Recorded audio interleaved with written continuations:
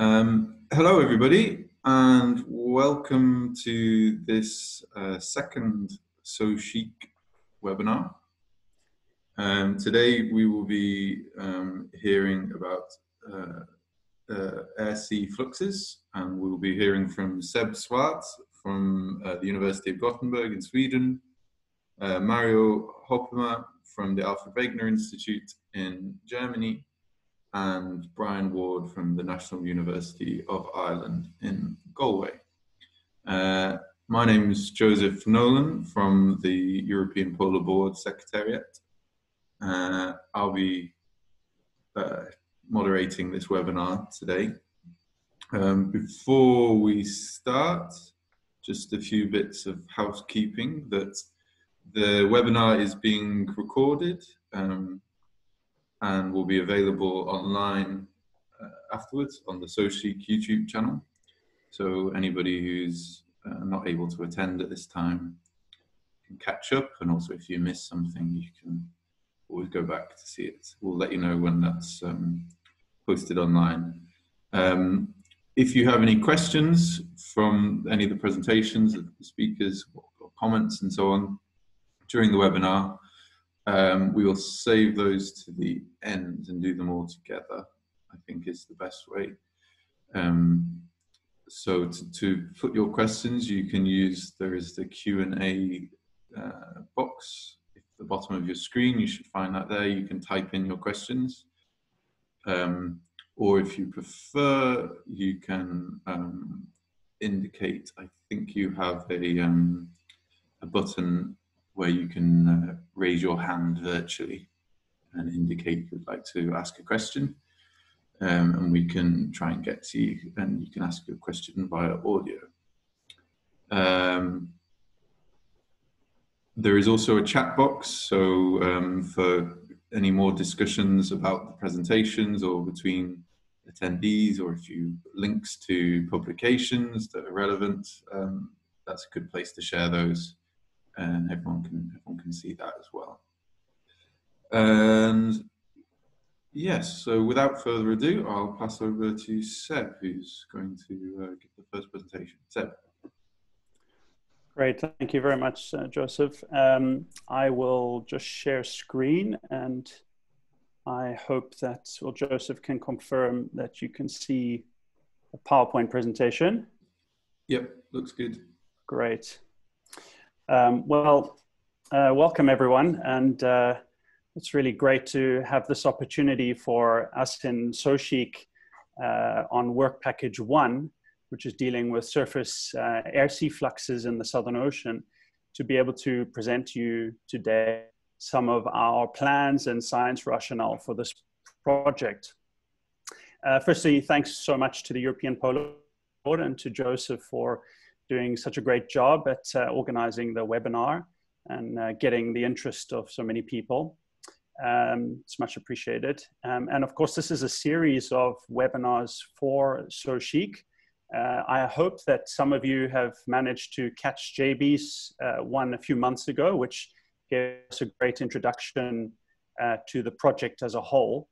And now, in the near future, the opportunity to go into the details of all the work packages for science that are part of SO-CHIC in these separate individual webinars. So we have obviously a very large audience today, and it means that we have to try and find a good balance of being general on our topics, and also trying to show you a little bit of the detail of what we would like to do within SO-CHIC. And so I hope we can try and do that. And because of that, we've split ourselves up into, within these 3 members of the work package 1, myself, Mario, and Brian. And that's to try and give you a bit of taste of the different areas of the work package itself, and show you a little bit of detail, for example, with Brian showing his ASIP instrument later, to give you a little bit of an in-depth understanding of some of the observational coverage. So without further ado, I will take this opportunity to introduce the broader SO-CHIC work package 1 team. And what I hope to get across to you is that what's really nice about this consortium, let's call that, is this combination of people who really want to work on issues around heat, momentum, and carbon dioxide air-sea fluxes in the Southern Ocean. And I think this is quite unique because it's not in instances or come together from physical to gas fluxes in one space to try and address some of these problems in the Southern Ocean. And so here you can see the core members of the team, myself and who's more in heat, look interested in heat. I'm a bit of an imposter. I can't call myself a heat flux expert, but I'm very interested in it and hope to learn a lot in SO-CHIC. And then we have a lot of experts around carbon and heat.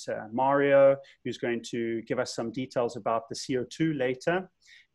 Pedro Monteiro and Sarah Nicholson at CSIR, which is a South African partner in this project. Jacqueline Bouton at Carbon, at Soborn. Marcel Duplessis is a postdoc within SO-CHIC here at University of Gothenburg looking at heat. Simon Josie in Southampton at NOC, looking at really an expert in global and Southern Ocean heat fluxes. And Brian, who specializes on these dissipation measurements and their impact on carbon and heat fluxes. And we have a collaborator, Seb Moreau at MPI, who's looking at the biogeochemistry, which is a nice element to bringing in this understanding of the carbon and heat together from a biogeochemical perspective. So to quickly get you into the feeling of the Southern Ocean, I will show you this video of what it's like to be in the Southern Ocean. Here we have these rolling waves and pretty rough conditions. Here's a nice big wave rolling past the camera, probably 2 stories or more high. And so this video is kind of just giving you a feeling of what it's like to be there. If you were standing on a ship taking this video or trying to collect these observations, here's a nice blue skies, but usually it's actually like this, pretty rough and nasty place to be. And it's very difficult to collect observations, as you can see in these kind of conditions around the surface ocean in the Southern Ocean. Here's ice, big waves, big winds and storms that make things difficult for science. And you think maybe this is collected from a ship, these videos, but in fact, it's actually collected from an autonomous platform. In this case, it was the sail drone, which completed its first circumnavigation of Antarctica by an autonomous platform, collecting these observations at the surface interface between the ocean and the atmosphere of air-sea fluxes and of the upper ocean itself. And I'll come back to this a little bit later about how sail drone and other autonomous platforms really plug a big observational gap for us we believe in SO-CHIC, and we hope to achieve that. So when we look at the Southern Ocean, a lot of us people who work in this area love to use this kind of image that Mike Meredith published last year, which puts Antarctica and the Southern Ocean in spillhouse projection in the middle of the map.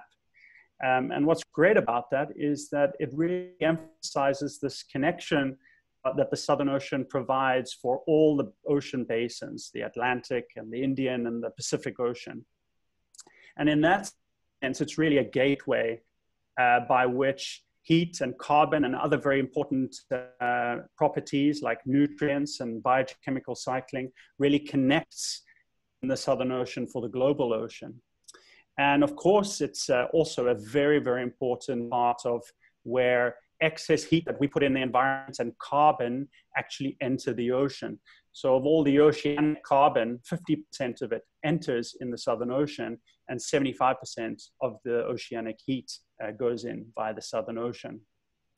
And if it, that to bring that more to real reality is that if you were driving your non-electric car to work or wherever you might go, about 1 in 5 molecules of carbon dioxide would actually enter the ocean through the Southern Ocean. So it's really significant. And of course, without the Southern Ocean and this gateway and distribution of heat and other properties around the globe, essentially we wouldn't have a habitable planet. So it's really core to our climate sciences and understanding how the Earth works as a whole.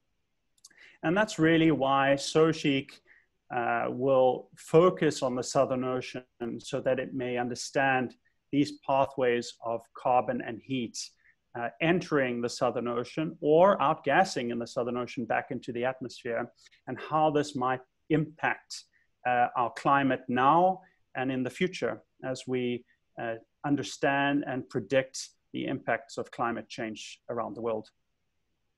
Now, there's a lot of details about SO-CHIC, which I won't really be able to get into today. My focus today, and Mario and Brian, is to focus on work package 1, and which is around the air-sea fluxes. But you can see here that we have a number of other work packages that deal with key processes in the Southern Ocean to understand their feedback into the climate system.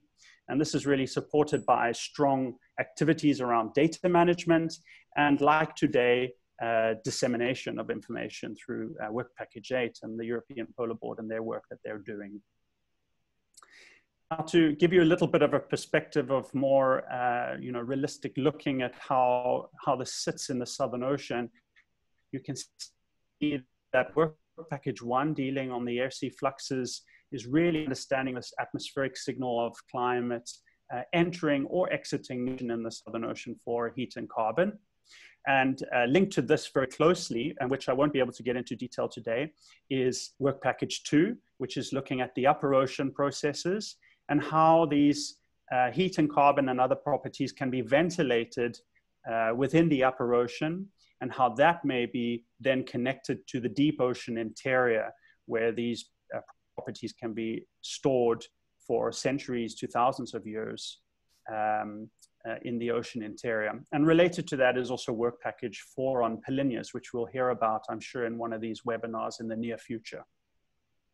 And then Work Package 5 and 6, which is about looking how these properties are exported and how they may impact the climate system as a whole, and through the uptake and storage of these heat and carbon in the global ocean. Now, this nice depiction of JB in one of his papers of the Southern Ocean on the right is a very nice idealized view of the Southern Ocean. But in fact, when we take a closer, this now quite old image from Kevin's really demonstrates just how many processes are at play in a place like the Southern Ocean that have an impact on heat and carbon air-sea fluxes. There's many things going on here. It's very complex in terms of the processes that are resolved in both the ocean and the atmosphere, such as ocean mixing, ocean eddies and currents, atmospheric storms that move over the system, and all of these processes interacting together at very, very short and time and space scales are really very complex. And unfortunately, this area is a real knowledge gap for us because it's so complex, and yet we have so few observations in these areas of the global ocean. And in order to further highlight this, I use this animation here of Sarah Nicholson's just showing the wind speed over the Southern Ocean. And you can see at what temporal and spatial scales a simple thing like wind speed varies at in the Southern Ocean. So these are satellite-derived winds, and you can see that have these very strong pulses of high wind speeds from storms, followed by low wind speeds that vary very rapidly in time and in space. And all of these things, things such as wind speed varying like this, has a strong impact on how we understand and observe these air-sea fluxes occurring at that air-sea interface. So it's a very complex and variable system to understand and observe, and this is just one way to demonstrate that.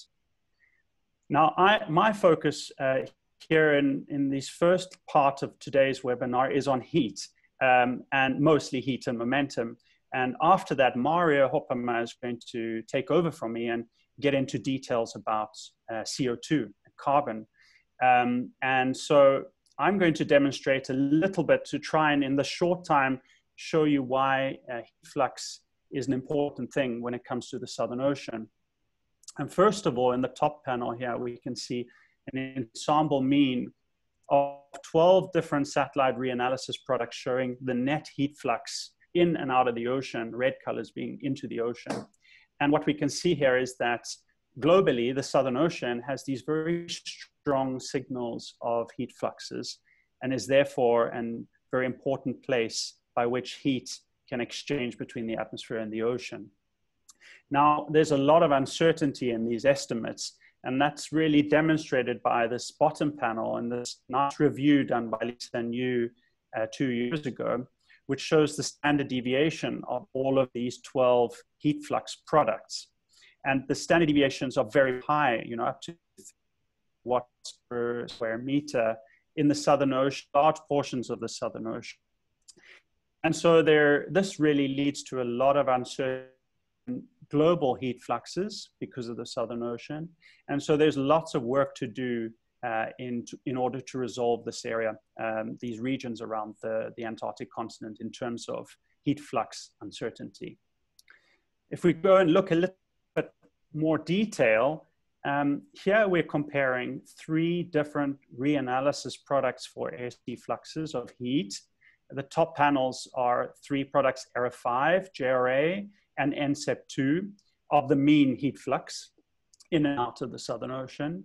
And then the bottom panels are showing you the daily difference between these products, the mean daily difference, and also the standard deviation of these daily differences.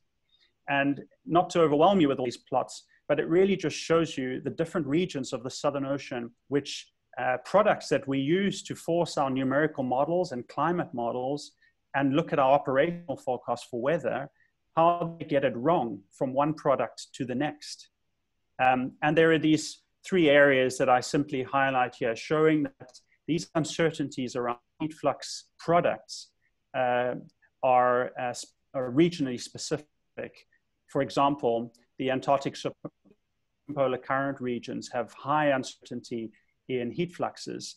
The margins, such as the boundaries to the Southern Ocean, where the subtropical gyres or western boundary currents interact, like the Agulhas Current or the Malvinas area, where they interact with the boundary of the Southern Ocean, also has heightened uncertainty. And thirdly, the MIZ, the marginal ice zone, where seasonal ice covers the Southern Ocean and then melts away in the summertime, also presents a lot of uncertainty in our estimates of heat air sea fluxes. I'd love to go into a lot more detail, and there has been actually a lot of great studies that have emerged very recently. I'd say the last 2 years, there's been a significant amount of studies that are starting to look in detail in how the flux of heat and momentum in the Southern Ocean is, how variable it is and how it may be changing in the future. And I don't have time to go into all these studies, but here's a list of them that I would point you to maybe get some insights if you're not familiar with Southern Ocean heat fluxes.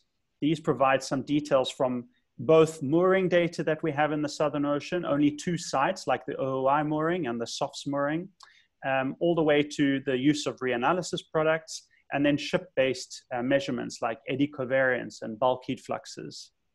So definitely take a chance to read up on some of these very interesting papers that have emerged. Now, why are these uncertainties manifested in the Southern Ocean? One of the major reasons for that is our major gap in data. And this is another great map by Mike Meredith showing you the last 50 or 60 years of ocean temperature data as an example. And the blue areas is where we have hundreds and thousands of observations per square degree. And they're really all biased towards the Northern Hemisphere oceans.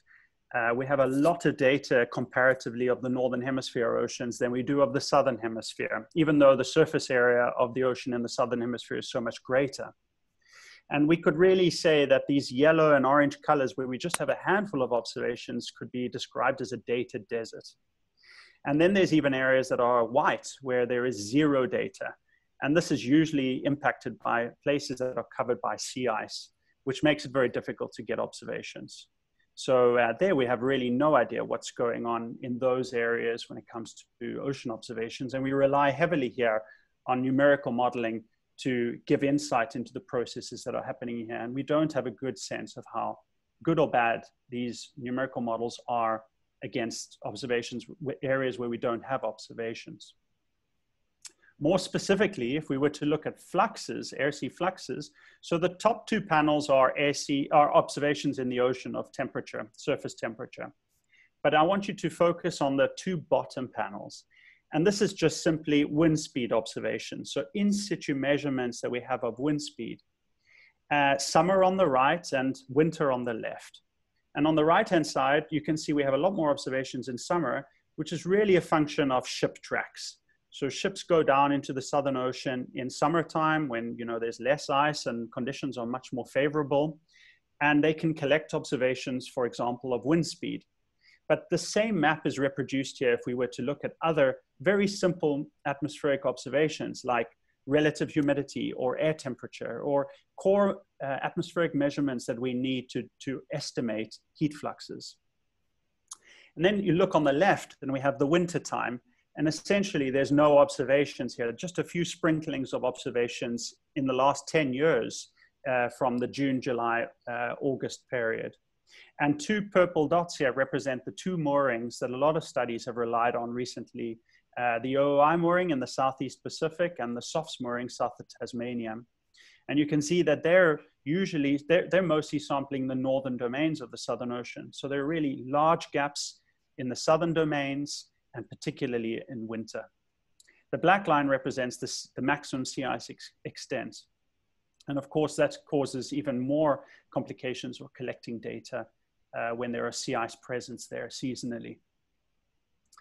Lisa New's work shows that temporarily, this June, July, August, September period, basically there's no observations in the Southern Ocean. And at the bottom panel is emphasizing in the MIZ regions where there is a total dearth of observations at this time of year. And so SO-CHIC hopes to contribute to filling some of these data gaps. And it's not just about collecting more data per se, but it's also about thinking what kind of data we collect, where we collect it, and very importantly, at what scale we collect these observations. So the field site for SO-CHIC is regarded to as Site 1 and Site 2. I'm going to just mention Site 1 here. Site 2 is around the Palinja work in Work Package 4, the Mode Rise and the Weddell Palinja. But in Site 1, which is going to be in the Weddell Sea, in a region which is seasonally covered by ice, we want to deploy with icebreakers, deploy a number of autonomous platforms that can scoot around the surface ocean of the Southern Ocean and collect these rare air-sea flux observations of momentum, heat, and carbon. And unfortunately, we've recently learned that due to COVID, we have to delay part of our field work plans, and the core research cruise that was planned to start in January 2021, so just in a few months, has had to be delayed by a year. And so we will still be able to collect these observations, but we have to plan them a year later. And so late 2021 and into 2022, our field program for Site 1 will really get going, which will also show a huge component of Work Package 2's deployments around gliders, measuring the upper ocean together with the surface platforms. So together, simultaneously, observing the lower atmosphere and the ocean in one place at the same time.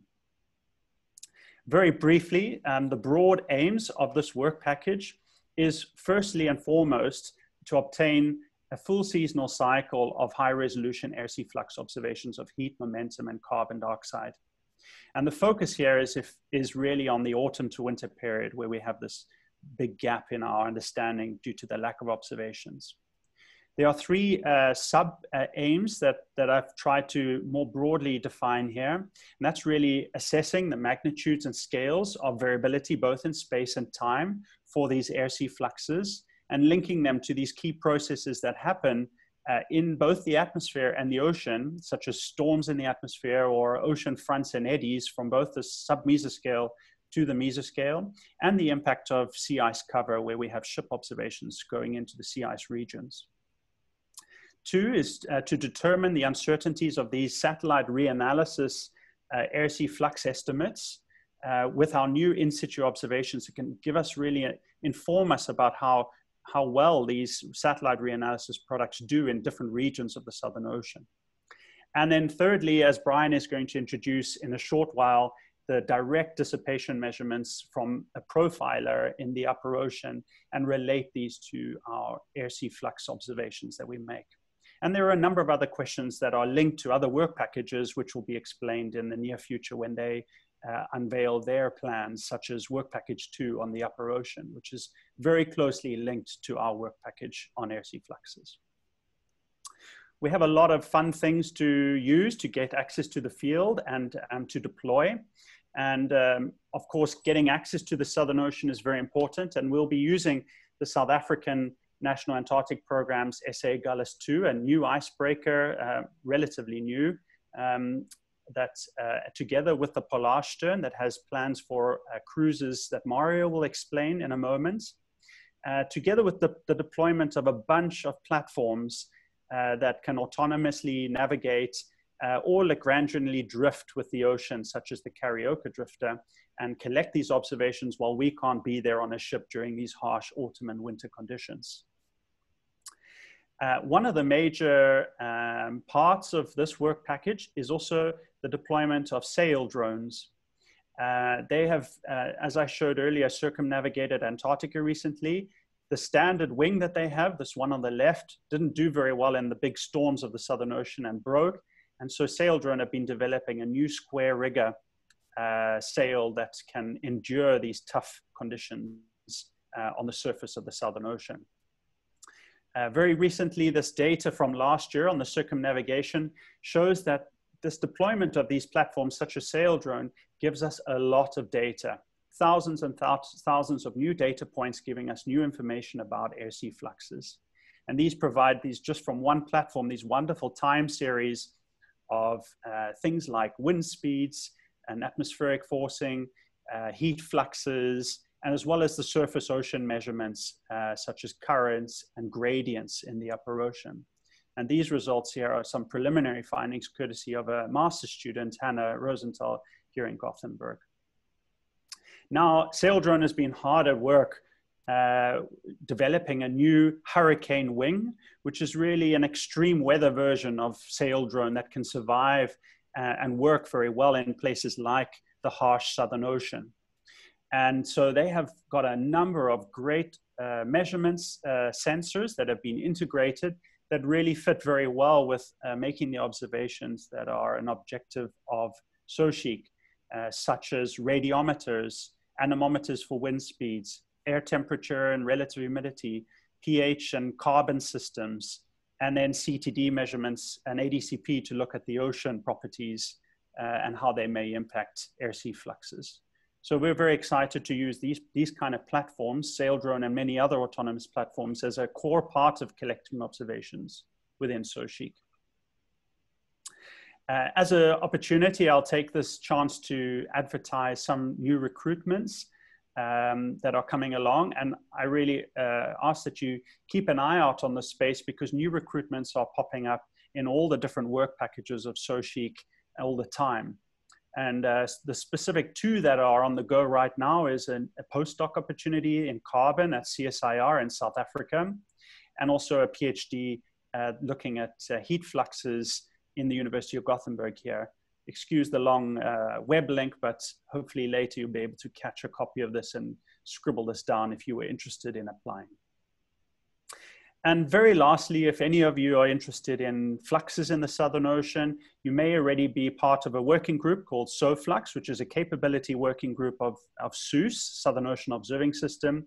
And you could go to their website to register if you wanted to be a member and receive information about air sea fluxes in the Southern Ocean. This working group has been going since 2015.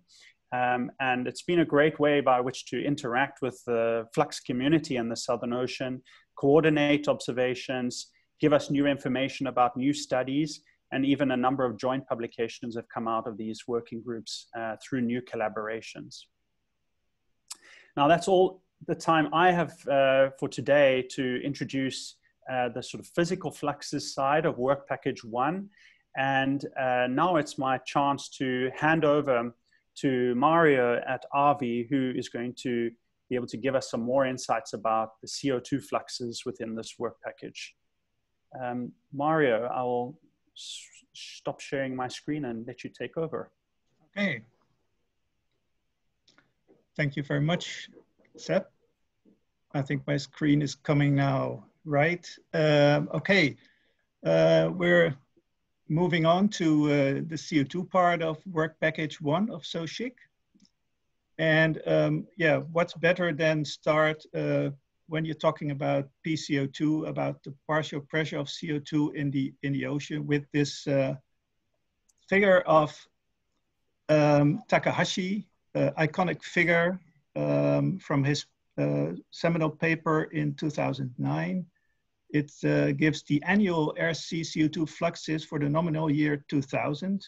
This is based on, you could say, only 3 million data points. And we, of course, there is a lot of interpolation being done there.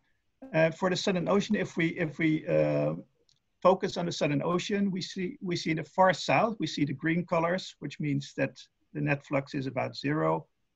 A little bit to the north of that, we have more the yellow colors, which means there is some outgassing there. And even somewhat further to the north, in the northern boundaries of the Southern Ocean, it is the colors are more like blue, which means that there is quite some uptake of CO2 there. Okay, the next one. Yeah, okay. It's a very nice database that Takahashi has been collecting, and he has continued with that. In parallel, there was an effort called SO-CAT, Surface Ocean CO2 Atlas. And they collected all the CO2 data from many investigators on PCO2.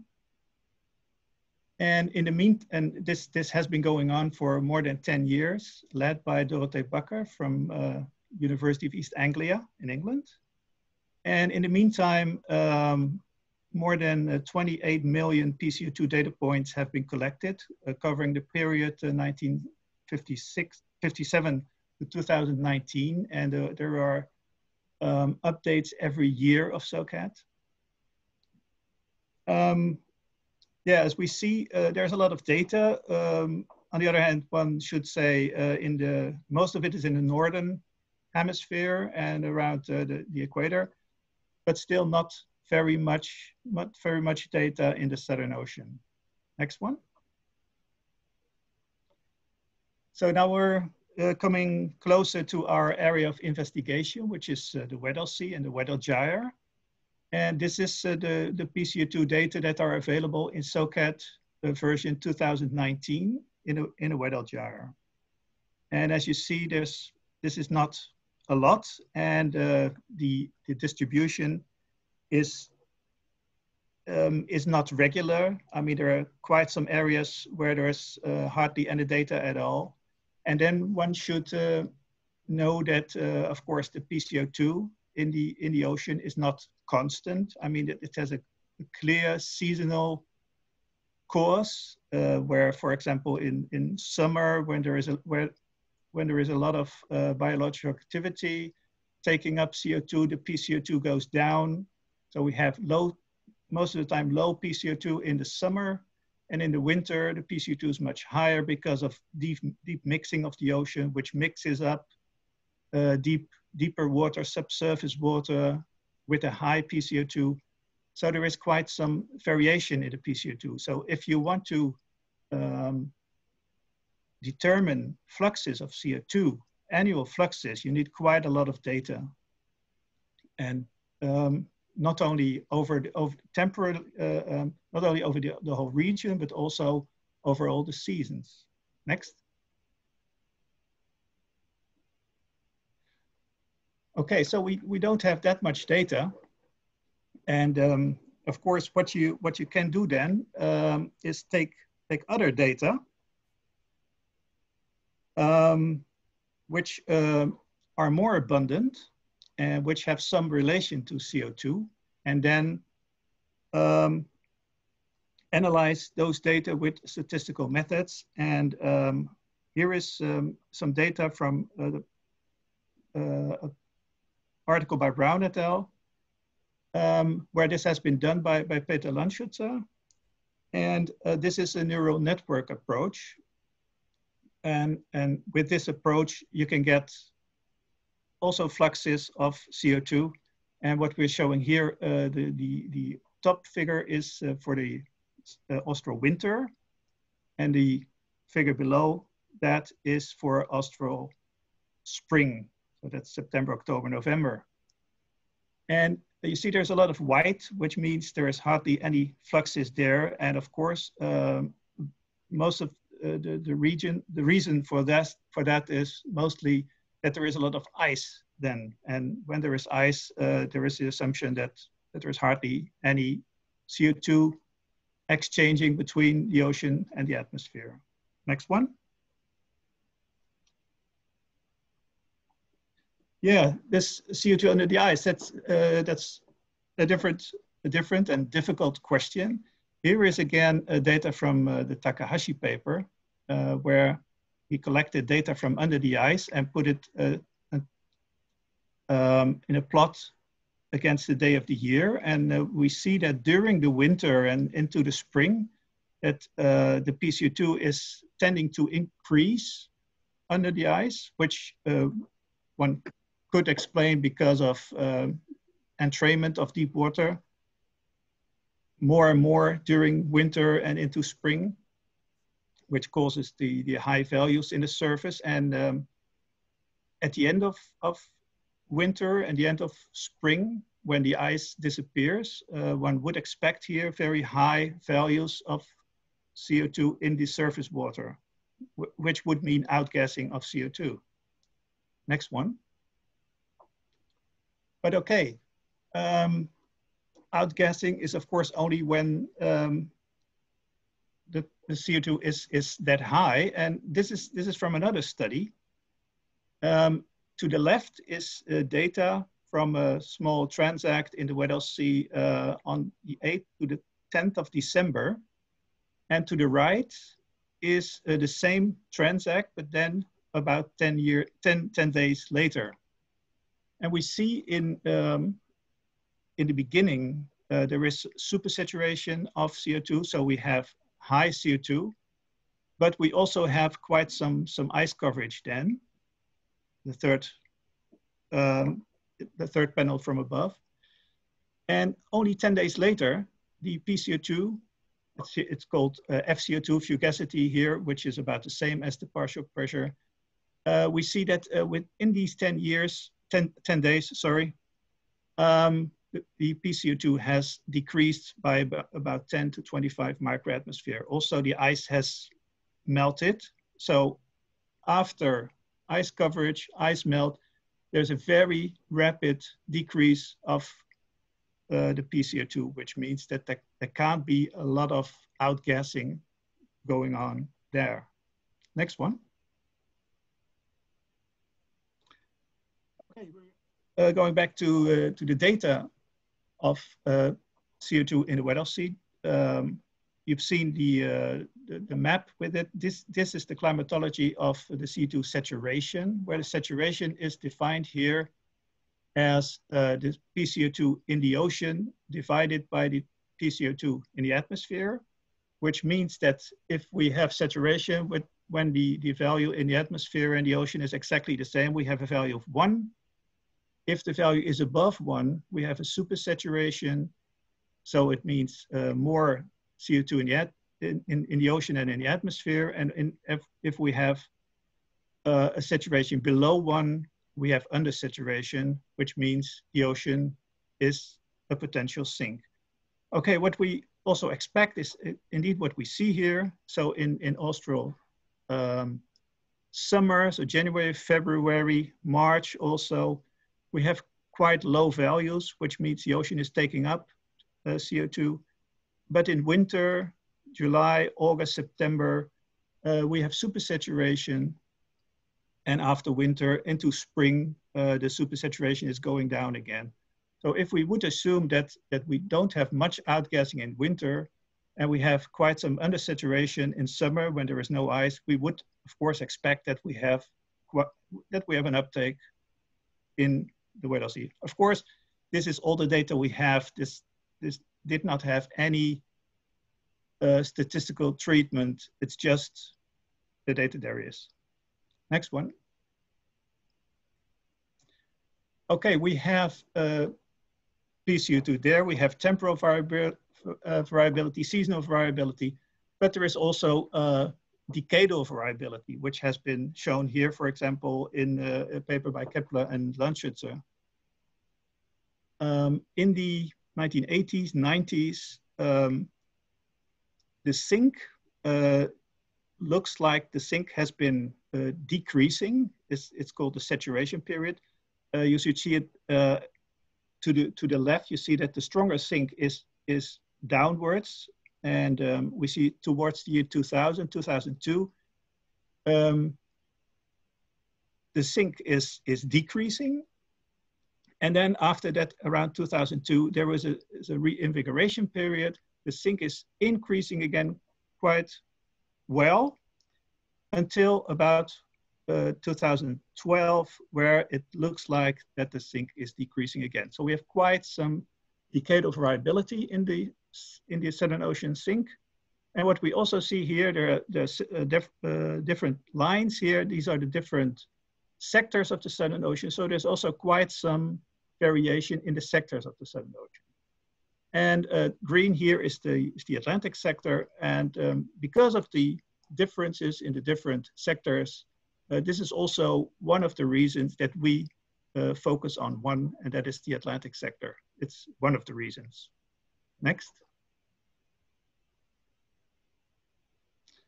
Okay, I'll come to our specific objectives in the SO-CHIC Work Package 1 for CO2. So we are interested in the PCO2 under the ice. It may be that this is not very important, but we would like to know if that is really the case. We would like to get the full fluxes for the Weddell Sea and the Weddell Gyre, both in the data and in the model. As we have seen, we don't have that many data. We want to collect new data, also from different times of the year, and we want to compare them with model data and calculate annual fluxes using data and the model. Then, as we've seen, there can be quite some differences between the different sectors of the Southern Ocean. We want to compare the Weddell Sea and the Weddell Gyre with the remaining Southern Ocean and see if that is different or not. And of course, that has to be done with a model. And the fourth objective has to do with the partial pressure value of the water that is involved in the ventilation of the deep water formation at the deep water formation sites, where the deep water and the bottom water is formed in the Weddell Sea. Of course, where this is formed, it takes CO2 with it. It contains the bottom water contains CO2, and the PCO2 difference between the water and the atmosphere at that place, of course, determines how much CO2 is taken up and how much CO2 goes into the bottom water, the new formed bottom water. So it's very important to know what PCO2 can be found there. This is also one of our objectives. Next one. Okay, what are we going to do? What are our methods? I'm going to present some here. First is we want to have new PCO2 measurements as much as we can and wherever possible. And yeah, the first way to do that is use research vessels, for example, here, Polarstern, and also the research vessel, South African vessel, Seb mentioned it, the Agulhas 2. We have a general oceanic system on board, which measures continuously the PCO2 in the surface water. Next one. These are 2 expeditions that are planned. There are more planned, but these are the next 2. The first one is here in February, March 2021, which is quite soon. And it's kind of surprising in these COVID times that this is going to take place, but it is actually planned. It's the Cosmos expedition of Polarstern. It's going to the very south of the Weddell Sea, the Filthy-Ronny ice shelf, and in front of that, and these are the regions here where the bottom water is formed. So we will get PCO2 data from a very important place where there's hardly any data. So we are going to places where no one have been, kind of. The other cruise, also with Polarstern here, is planned for next year, December 21 to January 22. Hopefully the situation with COVID is better then. This is a cruise that has been done other times as well in the past. And we're going to collect many new data, and also going part of it to the south where there's not that much data. Next one. Okay, another way, you've heard everything about sail drone, or a lot of sail drone by Seb, but yeah, sail drone has a PCO2 sensor.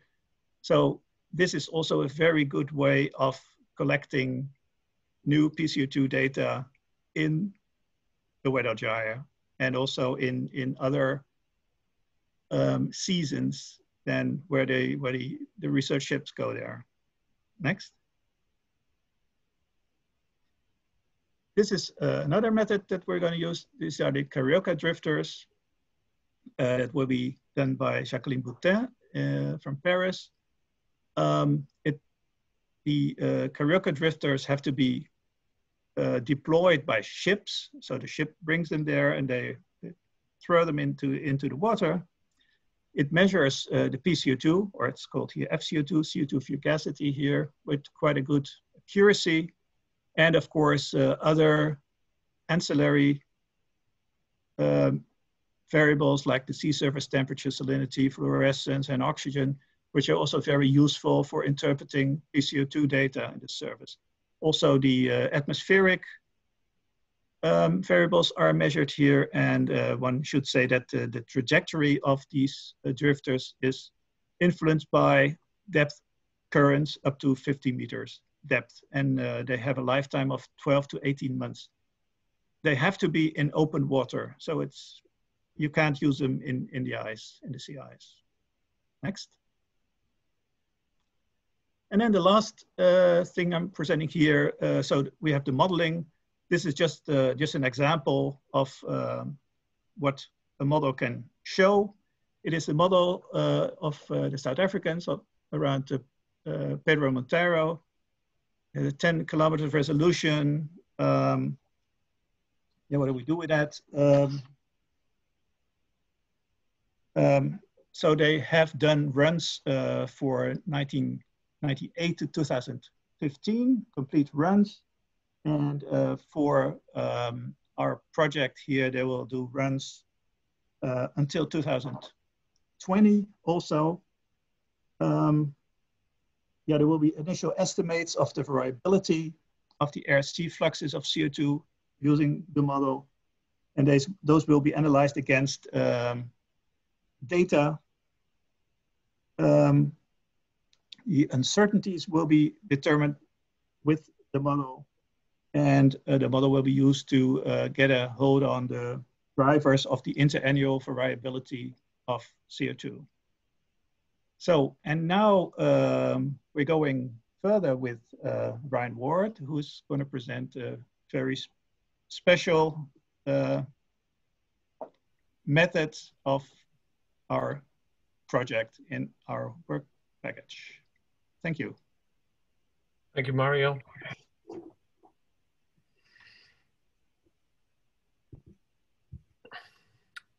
Okay, so maybe go to the next slide. So one of the objectives that Seb mentioned was we want to relate the dissipation rate, so the turbulence, to the air sea fluxes. And heretofore, much of the effort in relating air sea fluxes to environmental factors have been related through wind speed. So this is 4 common parameterizations. Some of them are more relevant or more recent, and some of them are somewhat out of date. But the key message here is that from these 4 parameterizations, they mostly agree at up to 8 meters per second. But when the wind speed increases to above 10 meters per second, these parameterizations diverge. And so therefore, this is a key parameter for determining how much carbon dioxide is being exchanged between the ocean and the atmosphere. So one of the leading scientists, Rick Wanikoff, has indicated that wind is really just a proxy for turbulence, and it's turbulence that drives the fluxes across the air-sea interface. So if we go to the next slide. So this is a schematic of what's happening. So you see that the fluxes of CO2 can be driven either into the ocean or out of the ocean, depending on whether the PCO2 in the ocean is greater or less than the atmosphere. So that determines the direction of the flux. But what drives the flux is the turbulence at the air-sea interface.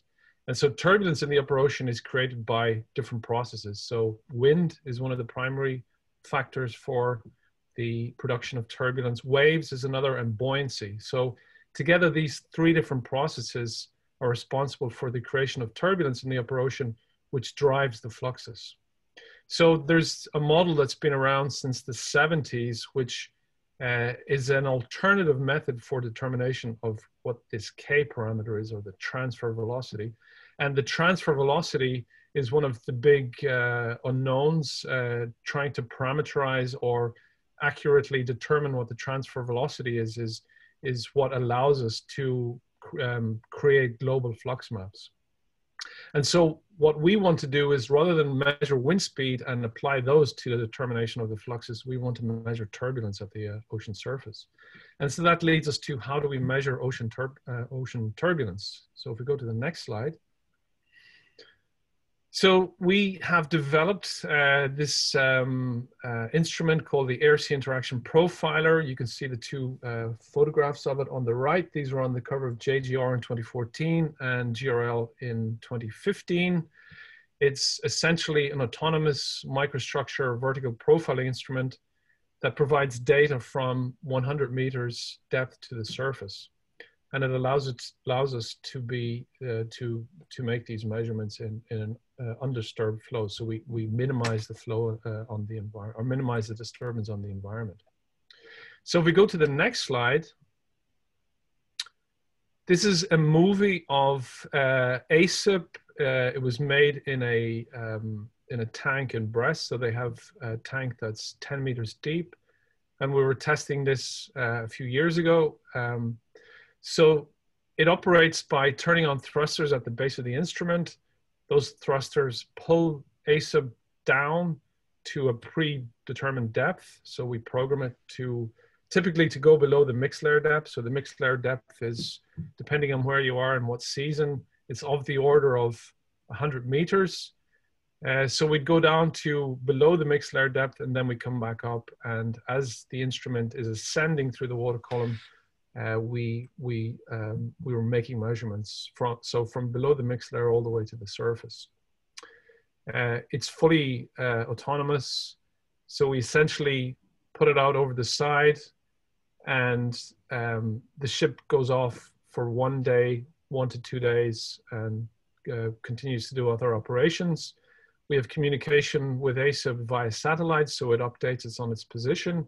And when we're ready to recover it after the batteries have been depleted, we bring the ship over to that position, launch a small boat, and pick it up. So in the next slide, we'll see some of the operations here. So on the bottom right, you'll see that this was a recovery operation with ASIP on the Nor. It's a Woods Hole ship in 2011 in the North Atlantic.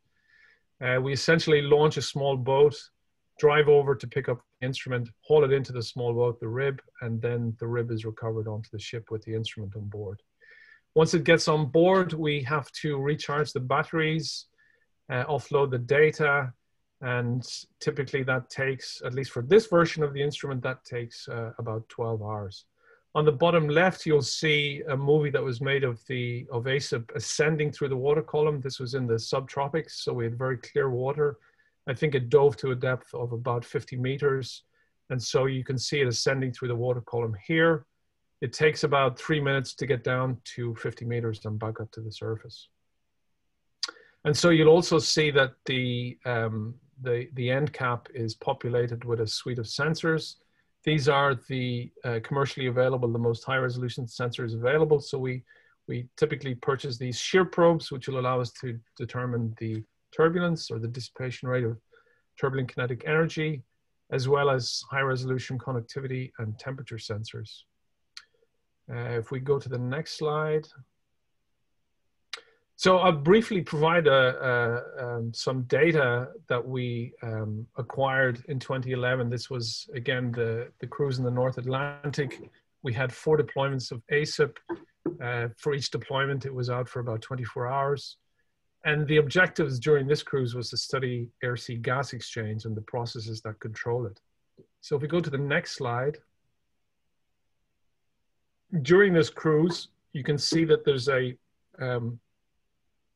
we encountered a low pressure system. So on the bottom, you see a record of the wind speed and the wave height. So in blue, the wind speed, you can see after a few hours, the wind drops off from 10 meters per second down to 4 meters per second. So we essentially enter the eye of the low pressure system. The wind speed remained low for several hours and then very rapidly increased to 17 meters per second. And so in the next slide, I'll show you what the response of the ocean was. So here, again, we have the wind speed in the upper wind speed and significant wave height in the upper plot. And the lower plot shows the measurements of dissipation from ASIP from a depth of 40 meters up to the surface. So the color bar indicates high turbulent regions. So the red regions are high turbulence and the blue regions are low turbulence. And so what I found interesting about this slide was that the turbulence in the ocean is mainly driven by wind. So you see that when the wind drops from 10 meters per second at about 2000 hours to 4 meters per second, the response of the ocean is almost instantaneous. So you see the dissipation very quickly dying off. And then you see towards the end at about 5 in the morning, the wind speed increasing and the dissipation or turbulence in the upper ocean it almost instantly responds to this. We also have shown estimates here of the mixed layer depth, which we get from the density measurements on ASIP, as well as the mixing layer depth, which we derive from the dissipation measurements. And you can see these two length scales are quite different. And this is where we have some overlap between work package 1 and work package 2 on the SO-CHIC project. So if we go to the next slide, we're currently developing a new version of ASIP. In fact, I'm sitting in the lab here, and you can see here in the background, this is the newest version of ASIP. So I'm currently working on programming some of the microcontrollers on board. This is a fairly significant technical improvement over its predecessor. So for example, we can extend the depth down to 200 meters. Instead of having 3 thrusters to submerge the instrument, for this new version, we've got an oil-filled buoyancy engine, which means that we can make it positively or negatively buoyant, depending on where the oil in the 2 reservoirs are located inside ASIP or outside ASIP. So you're essentially changing the density of the instrument. We can also maintain neutral buoyancy at whatever depth we wish. We have a new data acquisition system. So this is a state machine. very precise piece of engineering that allows us to acquire all the data from the sensors. We've added new sensors, so we're not only making dissipation measurements, temperature, conductivity, but also velocity measurements. We've improved shipboard handling. We can turn the instrument around in 1 hour as opposed to 12 hours. So instead of recharging the batteries, we can swap out the batteries. And then while ASIP has been redeployed, we'll recharge the old ones and they'll be ready for the next turnaround. We also have the flexibility to add new sensors as we wish, so we can make biological measurements or chemical measurements. So the next slide, I think, is my conclusions. Turbulence is a dominant exchange process. This is often parameterized by wind speed, but in this case, we're going to measure the turbulence directly, and we're going to relate this to the CO2 fluxes. The air-sea interaction profiler was specifically designed to capture these processes at the air-sea interface. So we go from below the mix layer up to the surface. Our current depth range is 100 meters, which covers most mix layer depths, but the new instrument will go down to 200 meters. And ASIP will make a contribution to the SO-CHIC project by furthering our understanding of oceanic turbulence and its role on air-sea fluxes. So a final slide I have is a brief advertisement for some positions available. So I have a PhD fellowship for measurements during SO-CHIC, but there are 2 other PhD studentships available. One is for stereo imaging of waves. The other is for a project that we'll be working on in the Labrador Sea. And then finally, there's a postdoc for a new microfluidics ocean carbon sensor. So if anybody's interested, please contact me by email. And that's my talk. Thank you. Thank you very much, Brian. Thank you, Seb and Mario as well. We now have a bit of time for some questions. So if you have any questions, you should be able to find a Q&A box, a button at the bottom of your screen somewhere, and you can type those in there. Otherwise, there is a raise hand feature which you can use if you'd like to ask your question via audio. We have one question, I think, in the chat box from Antonio. It's directed towards Mario. He asks, are these the runs available publicly, and can we link to them into SO-CHIC backend data infrastructure? I think we have to contact Pedro for that. I can't give an answer to this. It can be discussed offline, is what you mean? Yes, yes. We have a couple of people with their hands raised. So, Alexandra, I'm going to allow you to speak, and you can ask your question over the audio. If you unmute yourself, you should be able to speak. Sorry, I think that was a mistake that the hand was raised. Oh, okay. Never mind. Thank you anyway. We have another hand raise, Bastian. I'll allow you to speak. I raised my hand by mistake. Sorry about that. Well, thank you as well. Never mind. Okay, we've got Simon. Hopefully, you did this on purpose. Can you hear me? Yes. Great. Okay, I raised mine deliberately, and I missed some of this, but I think I got most of it. Enjoyed the talks, and Seb, I was curious the sort of latest sail drone that you showed.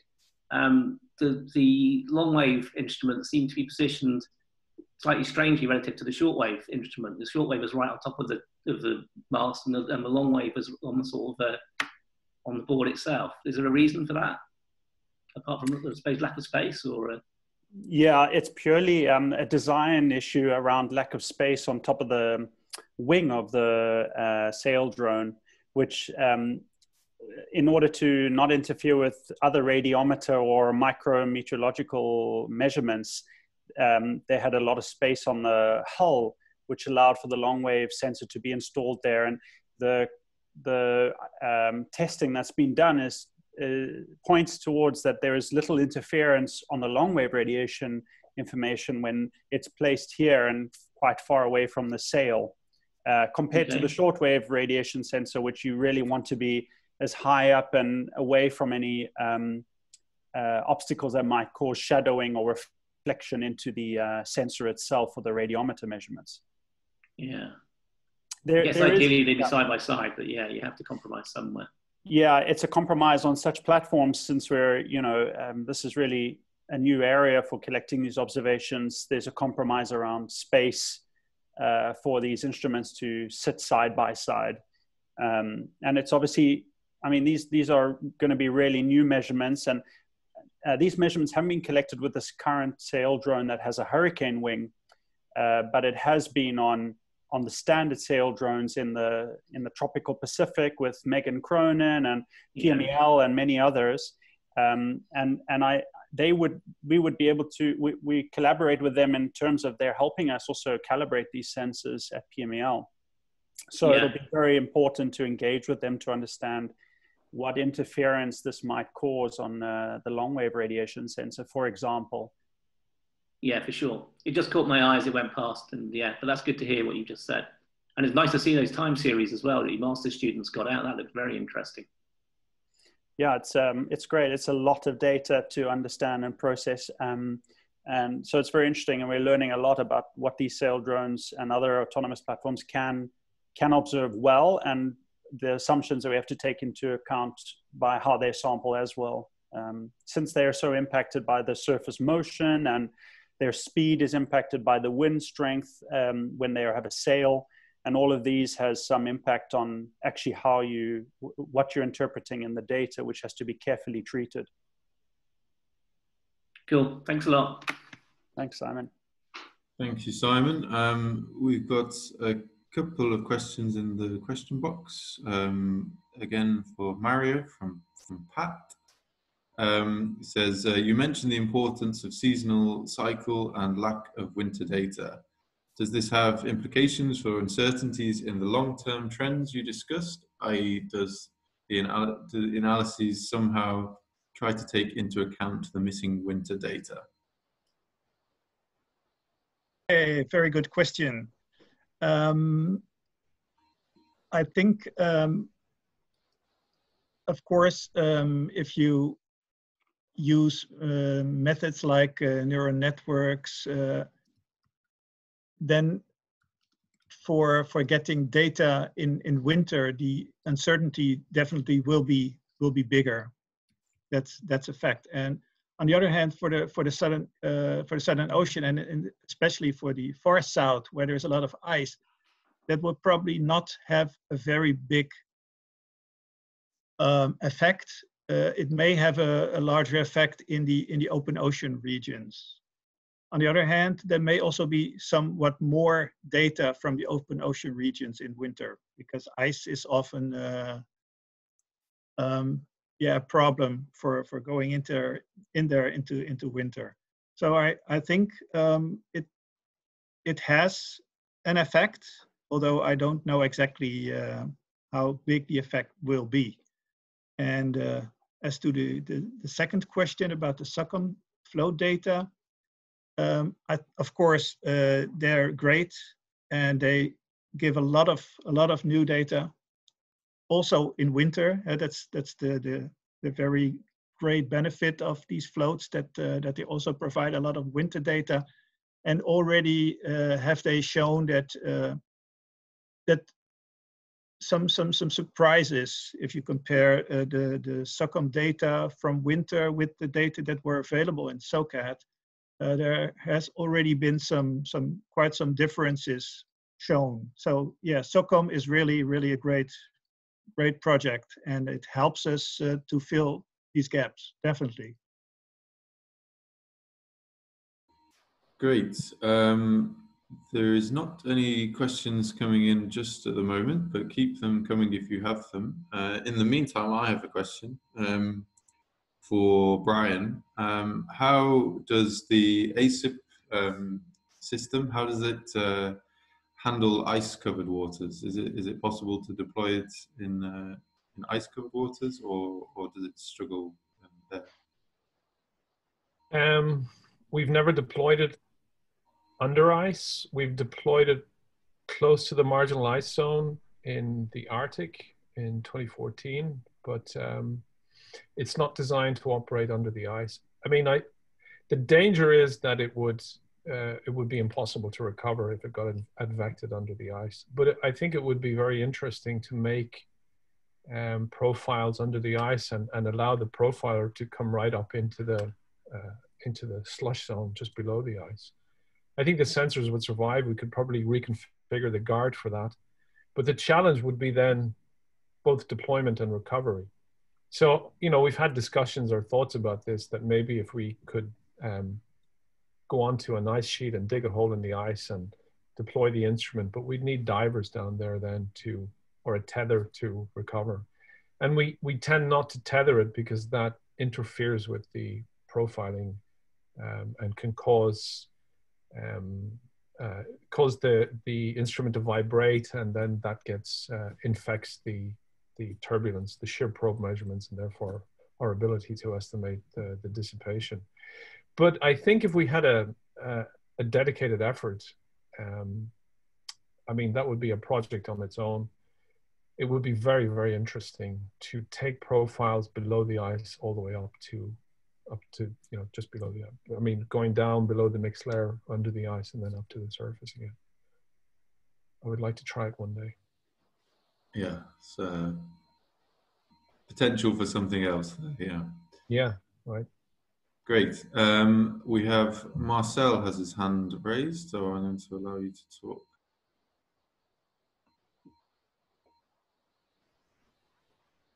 Hi, can you hear me? Yes. Yeah, cool. I have a question for Brian. Hi, Brian. Hey, Marcel.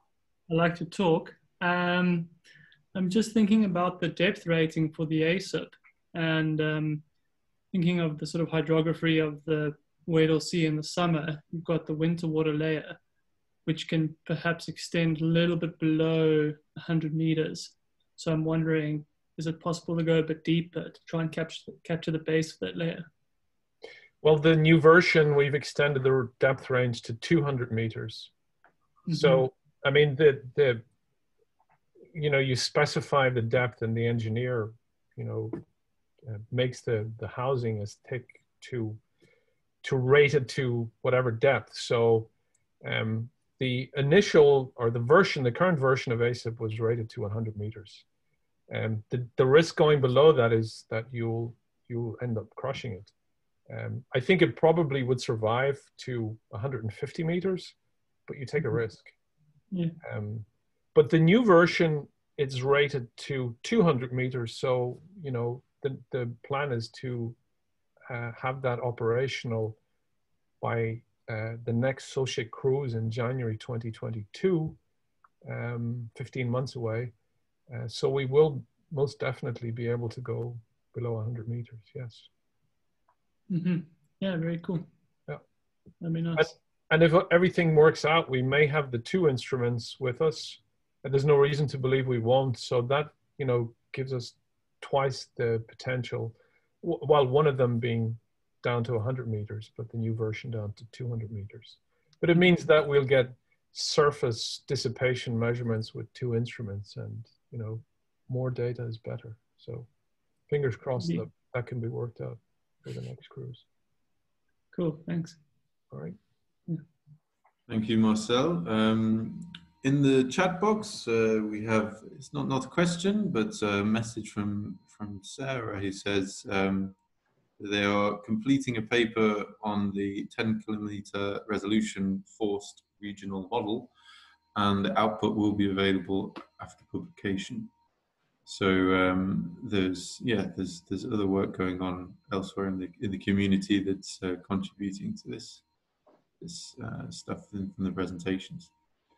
I can't see another question just at the moment, but I will ask another one myself to Seb. You mentioned due to the cruise being postponed, well, the cruise has been postponed due to coronavirus. Will this have any effect? Are any of the data that you were hoping to collect, are they time critical, or will it be fine if you collect that data a year later? Yeah, not a simple question per se, but because there's so many elements. My answer to it is that, well, we have some ongoing recruitments and people that have been put in place that would have wanted to use this data, researchers and students and postdocs, who won't be able to immediately work on that data, but the data is expected to still come online in all of their, during all of the positions that they have. And so there will be an ability to still use that data. And the bonus is that we do have quite a lot of existing data that is really requiring to be worked up anyway. And is going to be able to, we'll be able to put those efforts into using that currently available data. And that really ranges from everything from the ship data that we have historically for a number of years that Mario, for example, also raised in his talk, to a lot of other autonomous platform data from some of the people who are directly in this consortium from South Africa or here in Gothenburg. Have been deploying those kind of autonomous platforms in those regions that can be used. And then there's reanalysis and model data that we can start to look at. So a lot of the objectives could be achieved with current data, and then we hope to really enhance those objectives and reach all of them when we collect really undertake the field work from the SO-CHIC field work starting next year, later next year, as planned. Great. So there's a whole suite of approaches to the objectives. So COVID hasn't completely derailed the plans, really.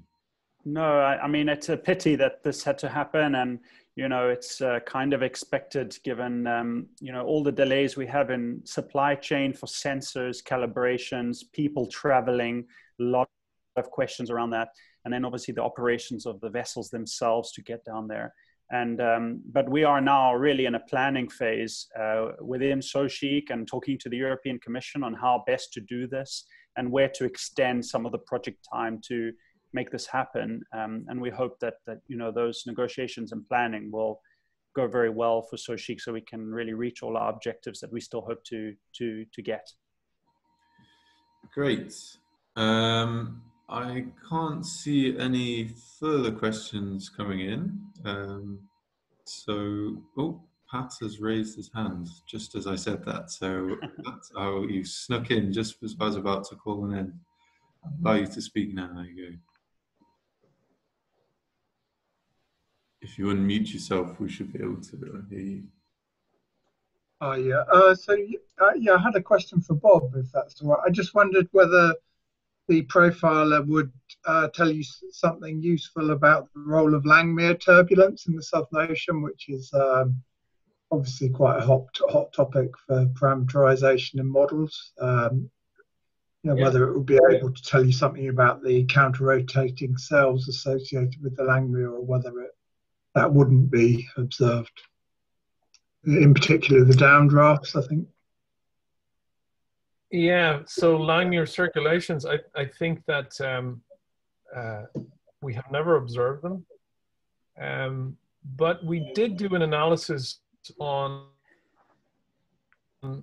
there was a model proposed by Stephen Belcher in 2012, and it took into account 3 sources of turbulence from wind waves and buoyancy, and we had enough observations from this cruise in 2011 that we were able to test the model and compare it directly to our observations.